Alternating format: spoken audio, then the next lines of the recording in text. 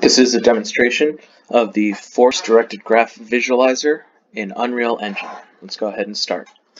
What we're looking at is data I found online. I'll link to it in the description of the video. But it's basically appearances of comic book characters with other comic book characters. These are all Marvel characters.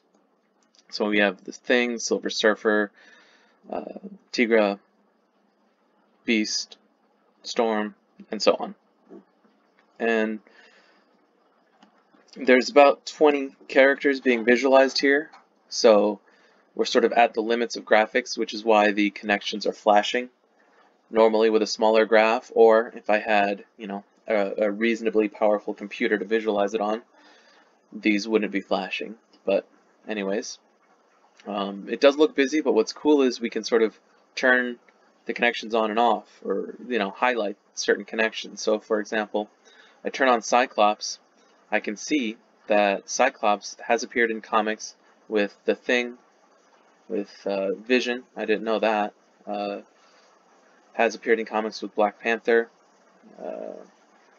Looks like Cyclops has appeared in comics with all these characters, so that was a bad example. So one thing to keep in mind is this is just the top 20 appearances, the ones with the most connections, from a much larger data set. So if we look at, for example, Vision, right?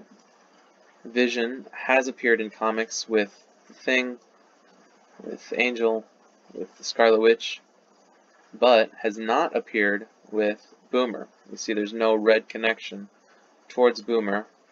Let's go ahead and turn that off. With Vision. So what's cool about a force-directed graph, right, is you can perturb it and it'll go back to that equilibrium state. All the nodes are about equally far apart and all the edges are about of equal length.